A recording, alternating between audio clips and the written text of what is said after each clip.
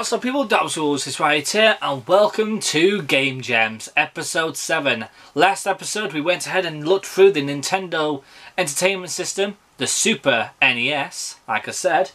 But today we're going through the one that a lot of people didn't vote for, and that is the Nintendo 64. Now the Nintendo 64 came out at the same time as my birth, 1996. In Japan it came out a little bit earlier, and in America they got it a little bit later. However, I can still say that the Nintendo 64 system is still one of the highly positive consoles I have ever owned. I'm talking about some amazing franchises that became from 2D to 3D, which of course is The Legend of Zelda: Ocarina of Time and Majora's Mask, all the way to the Super Mario 64 and Mario Kart. But also, the Nintendo 64 also had its absolute beautiful gems. And I'm going to go through my personal 5 gems at the moment that I can talk about. Now, like I said, people, I try my very darn hardest to make every single game different to any of the others. So I try not to pull like 3 horrors, 3 side-scrollers, 3 fighting, 3 shooters, whatever you want to say it. I want to make sure that they're all different so you guys understand where I'm coming from.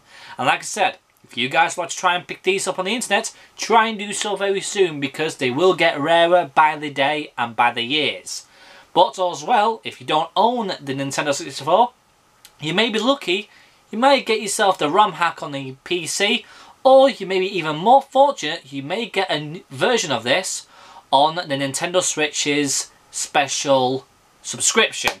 As you guys know, even though a lot of people don't like that new subscription, I'm not saying anything about it. But anyhow, this is the 5 that I picked today for my Nintendo 64 gems.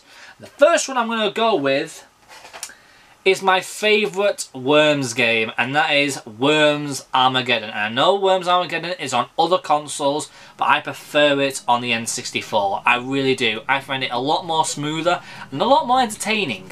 Now, if you guys have never heard of Worms, you've been lying in a rock for centuries, because this has been going on for decades upon decades upon decades. And as well, they made the new one recently on the PS5 and the Xbox, Worms Royale, if I remember what it was called. That's a really enjoyable game, but if you want something that is old school and reminds you of the old Worms back on the PlayStation and even the Amiga was where it all first began with Lemmings and everything, this will beat it because this has everything you want in a Worms game. Fantastic maps, fantastic voice acting. The voice acting in this is quite funny, even though they're high pitched and everything. The difficulty is really good, and plus the multiplayer on this is far more superior than any other Worms game. And for some weird reason, the one on the 64 is not really well known to a lot of people. It's one of the most rarest ones for Worms Armageddon than any other console. But if you do find it, please do pick it up because it is worth it to get, and it's definitely a gem in my eyes. And I can tell you truthfully though, it's just a very well made game. It's really well made. There's lots of Worms games that came out way later on in the future, like on the PS2 and the PS3 and other Nintendo games like the Nintendo DS. Didn't get any closer on making a perfect game. This really did make it perfect. This was a perfect Worms game. And it's just a shame that a lot of people neglected this version and went to play it on other consoles. This is the better version in my eyes, and it's definitely a gem in my eyes too. Next up, it can be a massive meme to a lot of people on the internet, but easy enough. I'm gonna whip your head and shit down your neck. I need bubblegum, but I ran out of bubblegum. Duke Nukem 64. A funny game, a fantastic shooter. It has the same mechanics as Doom and the other type of games like Shadow Warrior that came out on the PS4, on the PS5. But the 3D version of Duke Nukem is so much fun and very much quite funny. And this, like I said, this is another one of my personal favourite Duke Nukems that ever got released. It really is. I prefer this one way better than the PS3 version and the Xbox 360 game, which I think was Duke Nukem Forever, and that was absolutely god-awful. This is the best one, I think. Some people may think the older ones are better, but I really prefer the 64 one. Now, what do I think? Why do I think this is really a gem? Now, like I said, gems are mainly depending on like if they weren't really recognised by fans, or they were just not very much well praised upon by people and critics. But this one had mixed emotions by a lot of people, because a lot of people were not sure if this game was going to be good or not, because it was pretty much more of a funny version of Doom, because Doom was quite gruesome. This is a lot more funnier and a bit more entertaining, but it still has its same feel of Doom. So if you do like Doom, you're going to love this, I'm sure of it. Not the Doom that you know now, I'm talking about the Doom back in the old days, like Doom 1, Doom 2 and Doom 3. This is definitely a game to play, and it's definitely a gem in my eyes. If you guys can find it, please give it a go. It's definitely worth it. Next one, there is no explanation about any of this, and I tell you what, I'll give you a massive clue. Here's a clip of me in Japan, literally reenacting it.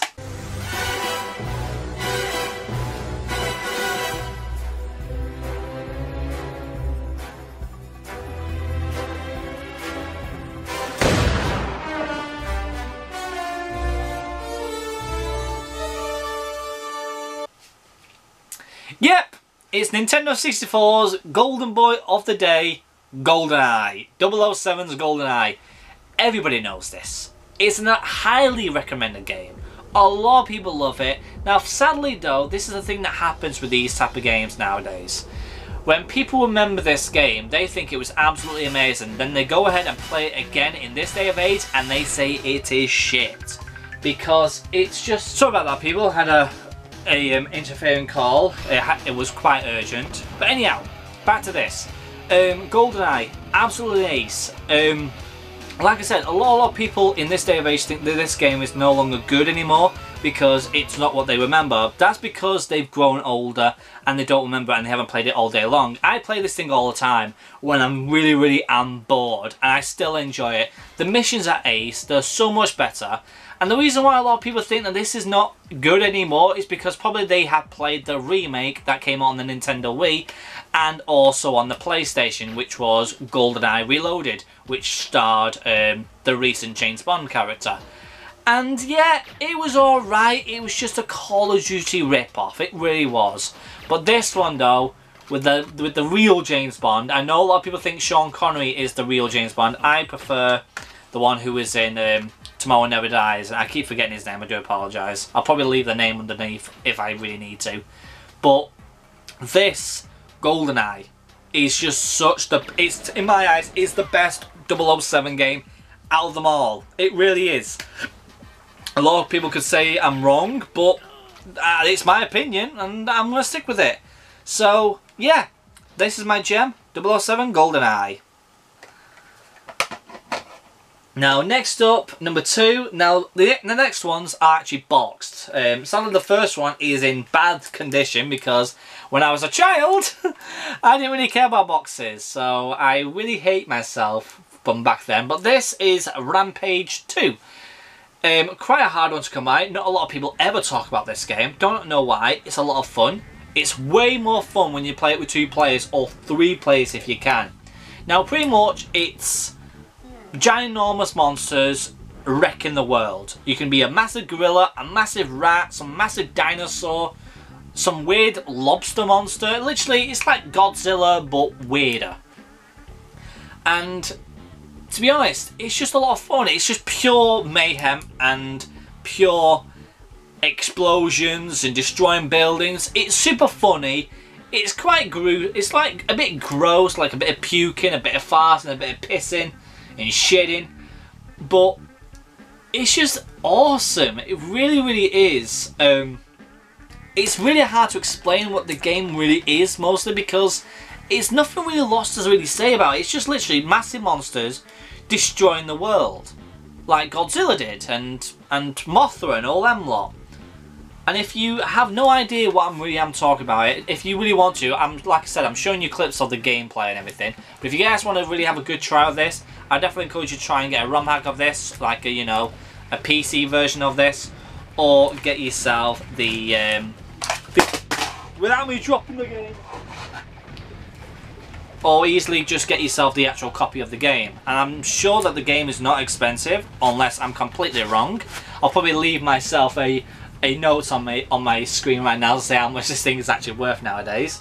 But yeah, that's my number 2 spot at the moment. Rampage 2, Universal Tour. And also, it's made by Midway, which was a massive company for video games that were involved with driving. So there's that. And next up, the final one. And as you guys know, my personal collection, a lot of people talk about, I talk about this game all the time when I talk about the Nintendo 64. And that's definitely 100% my biggest gem on my 64 collection. And that is Conker's Bad Fur Day. Boxed.